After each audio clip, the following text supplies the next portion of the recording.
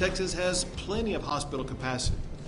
We have a solid supply chain of PPE, and many of our doctors and nurses have patients who desperately need medical treatment. Reaction is pouring in tonight to Governor Greg Abbott's plans to slowly reopen the Texas economy. Today, he issued 3 executive orders. The first establishes a new strike force of state leaders, doctors, and business experts who will make recommendations about the best way to safely reopen business in Texas. Another order relaxes his previous mandate that postponed all non-emergency surgeries.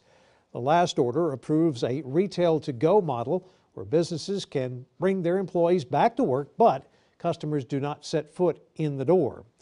It'll go into effect in 1 week. KXAN Investigator Kevin Clark asked one business how much they think this move could help.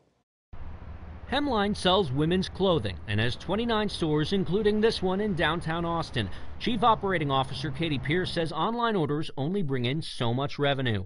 It's hard. I mean, it's nothing compared to having foot traffic. She says having another option like customer pickup will be a huge lift. We're very excited to be able to also have them come pick up if they're comfortable doing that. In a move to restart Texas's struggling economy, Governor Greg Abbott will allow retailers to become to-go.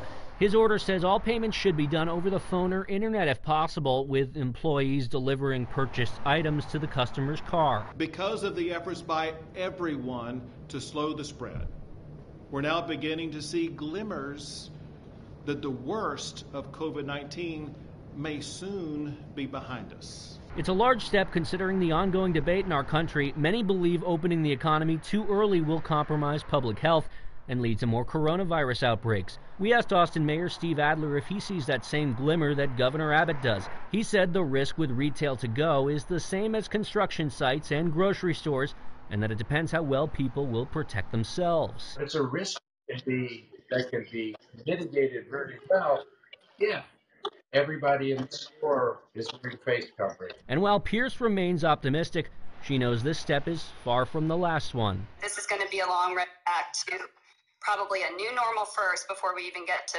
what felt normal for retail. Kevin Clark, KXAN News. Governor Abbott's order also says retail employees should wash their hands after any interaction with customers.